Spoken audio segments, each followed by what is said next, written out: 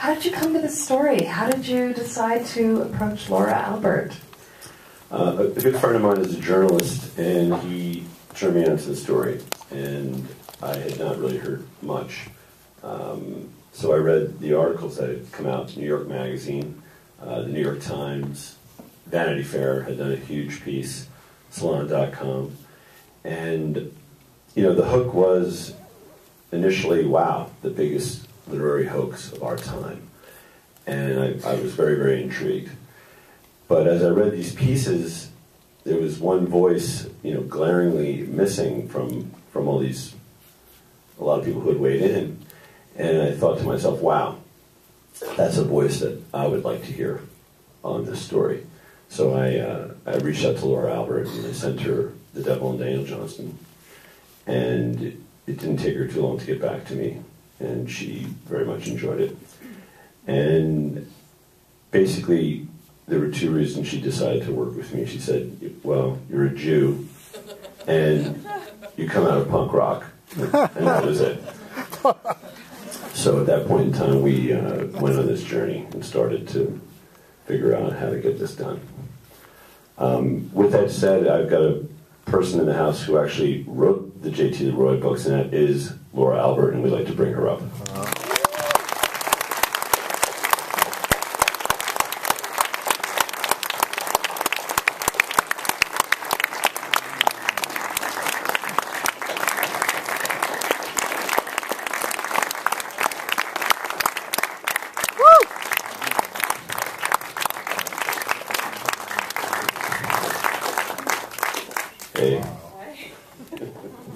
Welcome up here.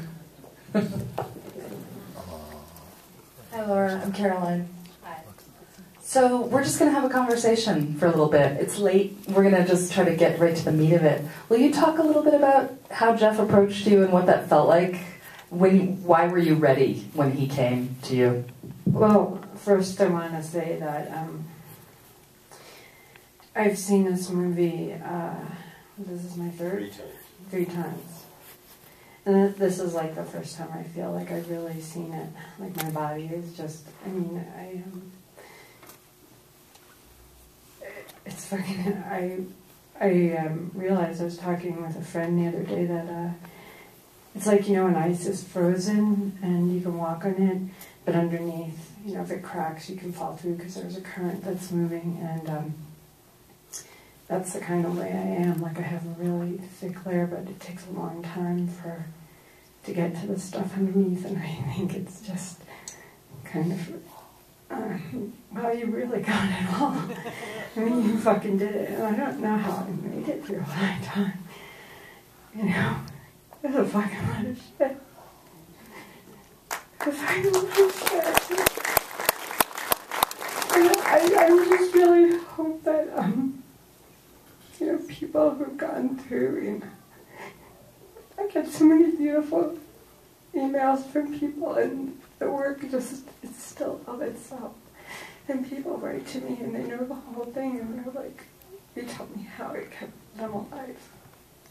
The authentic truth of it, the felt authenticity of the work. And that means everything to me. And it was like a transmigration of spirit, and with JT, and I feel like that's what happened here. I gave it all to him, because when I watched Devil and Daniel Johnston, I just got that he was able to allow Daniel to rest transparently on the grace that gave him rise. Like with all the fucking crazy Michigan shit, it was still incredibly organic, and he still cared.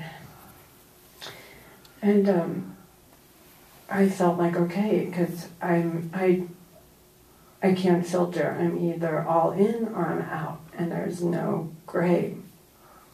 And I knew if I was gonna, I had so many people come, and I didn't want it to be about celebrity bullshit or anything, because that's bullshit. It's not about that, and that's just such a temptation. And I knew I'd rather die than betray what it was about. And I knew if I said yes, I had one fucking chance. And it was a leap of faith. You have to come to the process of life and of art completely in faith. And I felt